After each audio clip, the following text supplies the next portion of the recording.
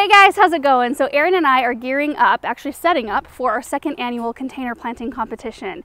We are down at our church. We decided, since we just got all of those brand new pots to put on along our fence line, that we would give our church the self-watering containers, plant them up and set them around down here. We thought it would make it look really pretty.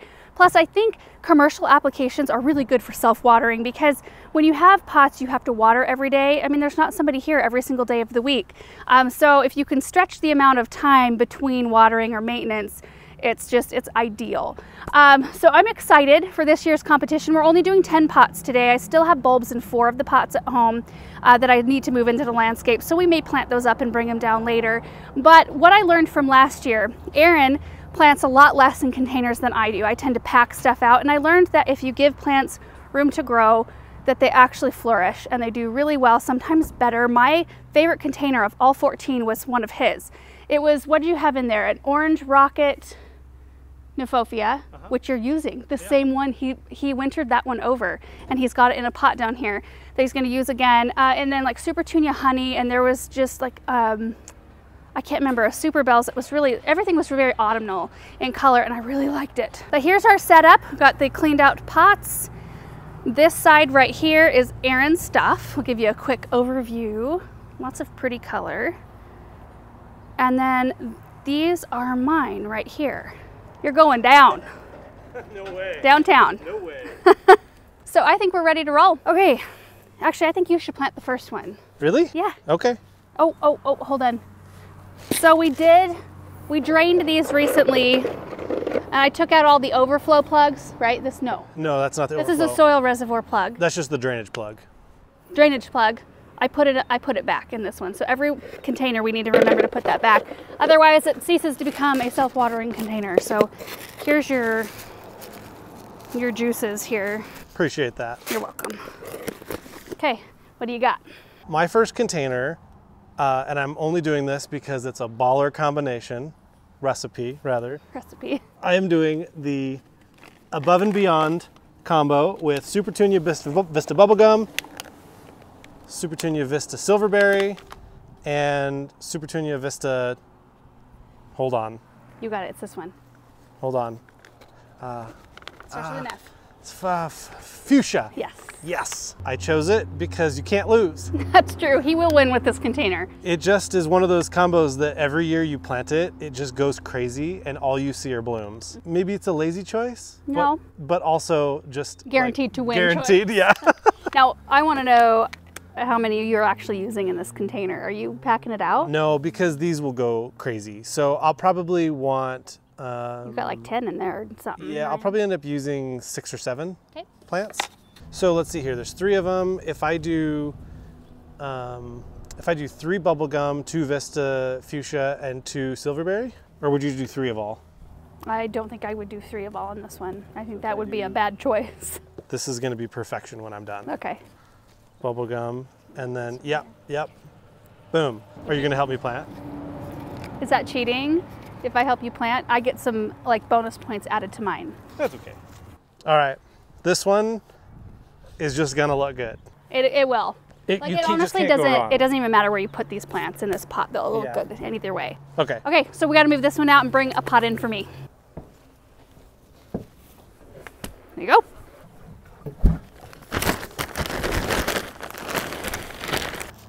Not messing around. That's how I live my life.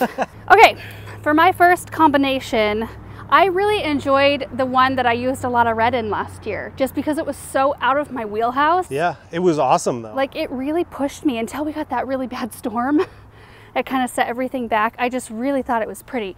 So this is my first combination of plants here. My centerpiece, I'm using quite a number of Super Bells. So I'm gonna go kind of big on my centerpiece because Super Bells don't get as big.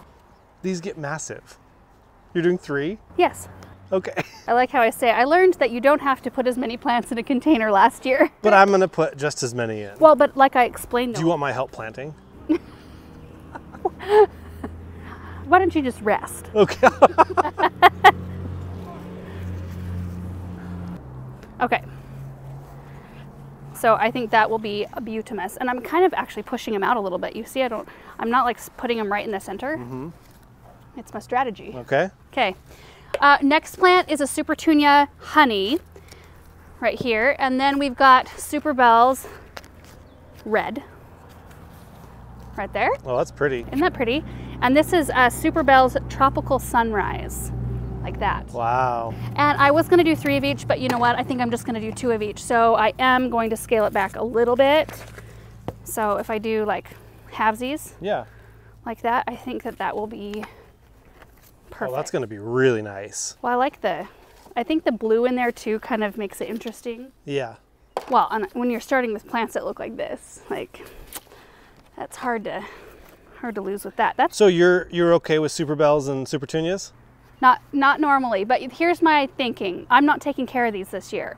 The groundskeeper here is amazing, and I'm thinking I'm excited to see, because I think I see you're doing some Superbells with Supertunias too. I think if I'm not the one taking care of them, maybe somebody else is better at it than I am.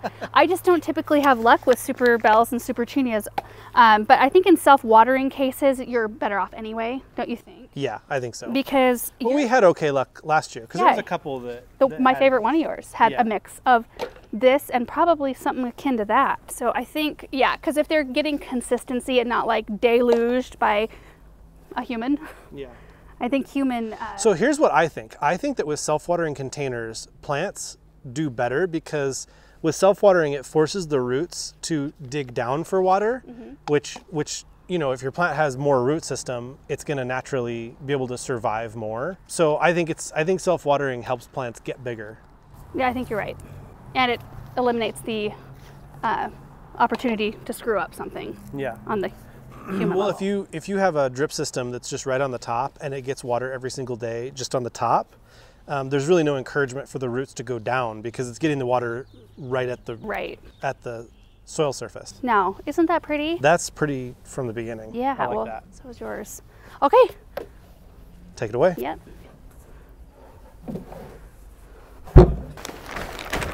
Okay, for my next container, I'm bringing something back from last year that was an awesome perennial, and it survived. We kept it in the greenhouse, and it was awesome. It looks awesome now. So this is, what is it, Orange Blaze? I thought it was Orange Rocket, but I think it's Orange Blaze. Orange Blaze, Red Hot Poker. Yeah. So I'm excited to see what this one does this year because it looked great last year. Well, and it's like starting to baby out. Yeah. Like it's starting to spread, so you might have like amazing show. We did have to deadhead this just a little bit last year, Yeah. but Like twice. I think it looked awesome. Okay, so let's get this sucker out of here. I don't think we need all of that soil. Well, Well, there what it is we're getting. anyway. Oh, look at that. It's not quite straight, but I think this will look good though. yeah, I agree with you. And it's kind of fun to have something that Yeah. you had from last year. Okay, my next plants, I have a Supertunia Really Red, not just red. Really red. It's really red. I have a Superbells Dreamsicle, which is cool. And I have Flambe Yellow. Oh, I'm excited about that one in particular. Yeah, I think that's a cool combination. These two look an awful lot like the two I just put in, but that'll make it look way different. Yeah, this is gonna look really good. Okay, so I'm gonna do the same thing. 2 Flambe, 2 Really Red, 2 Okay. Dreamsicle. I'm so afraid that I'm gonna break the plant as I'm handling them. Yeah. Seem to just kind of, Well, it comes with practice. I suppose. Yeah. This is Nufofia is a little wild. That looks really good from my angle. I think Yeah. the blue too, the blue leaves, set this plant off in particular. Yeah, this is gonna be great. So for my next container, I'm actually going to be doing a coleus as my centerpiece, which is a little risky. Yeah? Because these are going to be, I think we're going to cluster most of these pots up close to a building to where they're semi-protected. But I am going to be planting 3, even though these get big. This is a Color Blaze Wicked Hot. Yeah, 18 to 24 inch spacing. I have I think it's a legitimate concern of wind. Because coleus are pretty fragile to wind. And so my thinking of using 3, because I know it's an overreaction, is that if the wind takes one of them out, I'll still have a centerpiece left. Yeah. And these are supposed to be able to take both sun and shade, and we tried them out last year along with some others in that kind of condition, and they did really well. So I'm thinking it's going to be perfect, and I'm loving what they're going to be planted with. I think they're all pretty colors.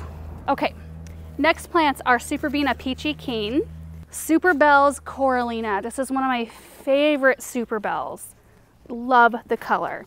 And then Super Tunia Honey, which I've been using a lot of this year because it's got such a unique look to it. Don't you think that's gonna be pretty? That's a really good combo. I love it. I really like these Superbena. Yeah, they're nice plants. They're really resilient, it seems like. Kind of forget about Superbenas when, you know, we're like planting containers. Well, and they're not bugged by budworms like Super Bells and Super Tunias. Yeah, that's the other thing, you guys. So we get budworms really bad in our area, which they're little moths. They have little green caterpillars that they lay their eggs like in the buds of the plants, and then they hatch, and then they eat their way out of the buds to where you have no flowers left on your plant, and or flowers that are full of holes. So we have to spray with something called BT or Thuricide, Bacillus thuringiensis is what it is. It's actually natural soil. It's like a bacteria found in the soil that the caterpillars consume and it kills them, etc. It's not harmful to honeybees, but we have to spray our Super Bells and Super Tunias with that every year. And we're starting that preventative spray this week, just so you guys know. Like, we are going to be spraying our plants on a weekly basis so we don't deal, hopefully, with that problem. It's just easier to do it before they're a problem. Yeah, because once they're a problem, they're hard. Although they do come back. We did a video a couple years ago showing how quickly your plants will rebound. They do. After you spray, but you don't even want to have that lull. I mean, you spend all this money on the plants and you have such a short season to enjoy them. You don't want to miss like 3 weeks of bloom. Right. So, okay. This looks great. Thanks. Okay, for this one, I am starting with a purple fountain grass, classic. You want me to plant it? Sure. Okay. It's just a... This one's root bound right here. Yeah. Unless it looks like this, we don't usually tease the roots, but this one, wow, we'll snatch it a little bit. Okay, next one is Super Tunia Black Cherry. This one's nice. I like the red. Cool side of red though. You can put it with pink. All right, and then I was gonna say Super Tunia Snow Princess. This is a Lobularia Snow Princess, which doesn't look like much now, but man, these get huge. Yeah, they do, and full of bloom. Yeah, so it's full of buds. It just needs some time in the sun. They're all buds. They're not, those aren't spent blooms. And then the next one is Super Bells Cardinal Star, which I can't recall ever, like, have you planted this one? Nope. Yeah. That's our town colors, my high school colors. Really interesting looking Cardinal and bloom. corn. Cardinal and corn. Yeah. Yeah, I like that. Okay, so I think we should just do 2 and 2 and 2. If there was a national planting competition where you traveled somewhere to see how fast you could plant plants, would you compete? Would you enter yourself? No. If there was an Olympics for planting? No. I have a feeling that you would want to compete. No, I think that you would want to compete. You think I'm competing with you right now? I'm helping you. I think you compete all the time. All right. Looks good. That's an interesting blend with the 2 reds. Yeah. I'm excited to see that one come together. Hopefully they don't fight together. I don't think so. For my next pot, I'm doing the Skyrocket Pennisetum, which I adored this grass. I had it in one of, was it in one of mine? You do like it, don't you? I think it looks sparkly with the white leaves. It's a good looking grass. Yeah, so that's the centerpiece. And then I'm using this interesting blend of colors. So we've got Super Tunia Vista Fuchsia, right? Yeah. Super Tunia Black Cherry and Super Tunia Bordeaux. Oh man. Won't that be nice? Do you think the cherry will get swallowed up? No, because I think Bordeaux and cherry grow about the same. Don't you think? No. I feel like Bordeaux is almost like a Vista. You could almost call Bordeaux a Vista. Sometimes. Sometimes, yeah.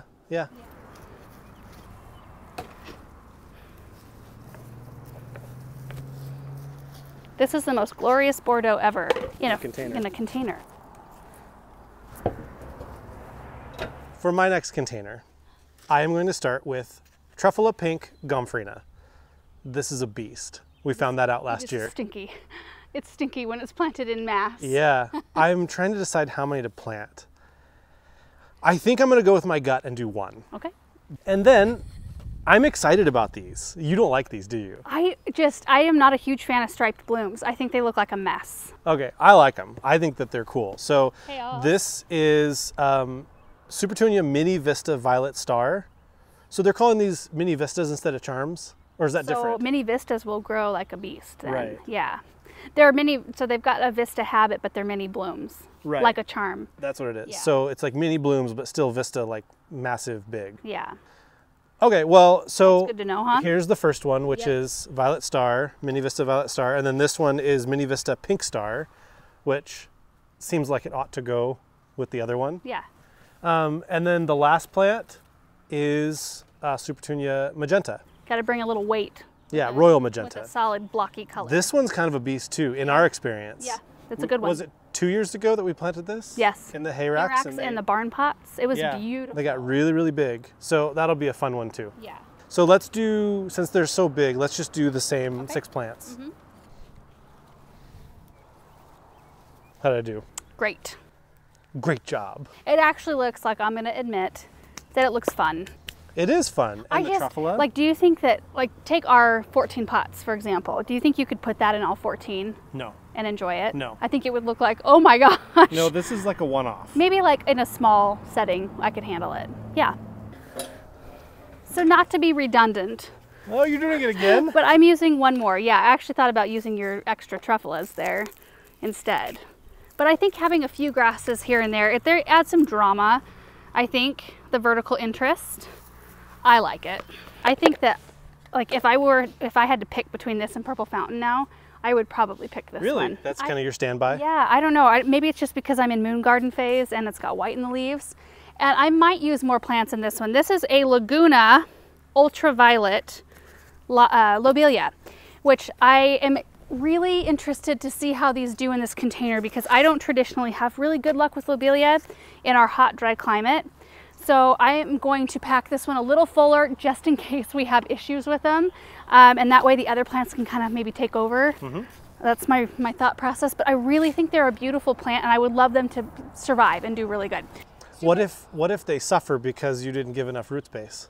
There's plenty of root space. Okay. I think it has to do with moisture and humidity. Okay. Next one is Super Bell's Grape Punch, which is one of my favorite, well, I always say that. Super Bell's Coralina is one of my favorite. But I love the Grape Punch because it's almost got like a huge, it's like bigger than a Supertunia Charm Bloom. Yeah. And it has a dark throat that I think is really pretty. So we're going to use 3 of those in here. And then the last plant is Superbena Sparkling Amethyst, which I think is brand new this year, right? Didn't you use that last year? I used it last year. It was awesome last year, I had a chance though. to use it last year, yeah. It intermingled beautifully with the Bordeaux Supertunia. That's what I put it with. But oh my gosh, isn't that, like, that is beautiful. That's a nice recipe. Like, if this survives and does really well together, that one's bent. I would consider doing this kind of blend in our pots along the fence line. Oh. Yeah, that's how much I like it, because I like purple.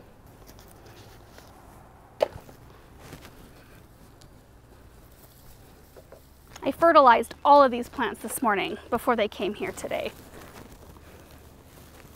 Oh, that is beautiful. I like that a lot. That's so pretty. All right, plant number 1.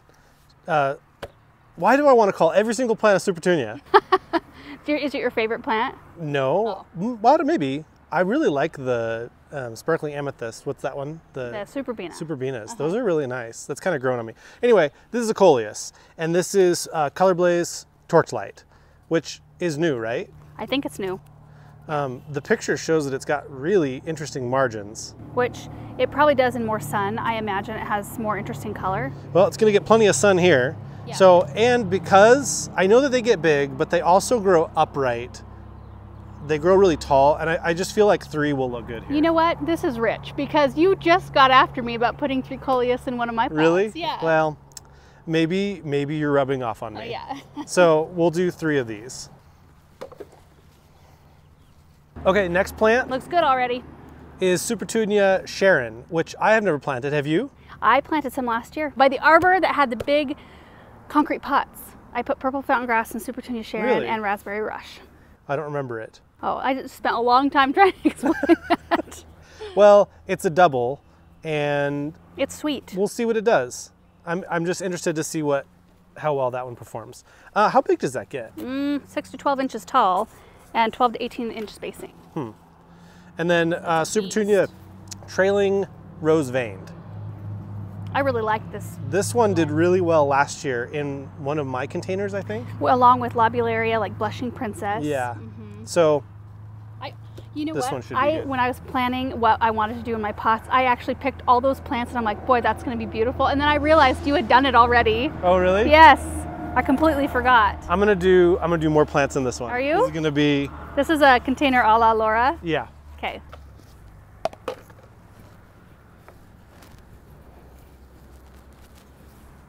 Do you like to plant plants? You know what? You want to face it so that kind the of don't. trailing part is more out like that. There you Okay. go. And then fill in. You want me to do it? Okay. So you're not a fan? No, it doesn't really do a whole lot for me. The planting, I love the plants. I love seeing them grow, but the actual planting isn't like, does that make me a bad person? You're good at lots of other things. Oh, knee injury. Last container, container number 10, I'm using a Fireworks Pennisetum in the center. And in my experience, they don't get as big as the Purple Fountain or the Skyrocket. And they've got really nice pink variegation. Mm-hmm. And I think it'll look very pretty with the plants that I picked out for this planter. The 3 plants I'm using are Supertunia Bordeaux, Superbena Royale Plum Wine, and Superbell's Yellow Chiffon. Oh, nice. Isn't that pretty? Yeah. So I'm just hoping that this one can stand up to the other 2. That's like a mini limoncello. Yeah. I did 1 year in these containers, 2 years ago, I did Bordeaux and limoncello, and that was so pretty. Yeah. Yeah. Oh, wait a minute. I need to set these all out, huh? Uh-oh. Wind is picking up a bit. I'm thinking of just doing this amount, just knowing how big the other ones grow. Sure.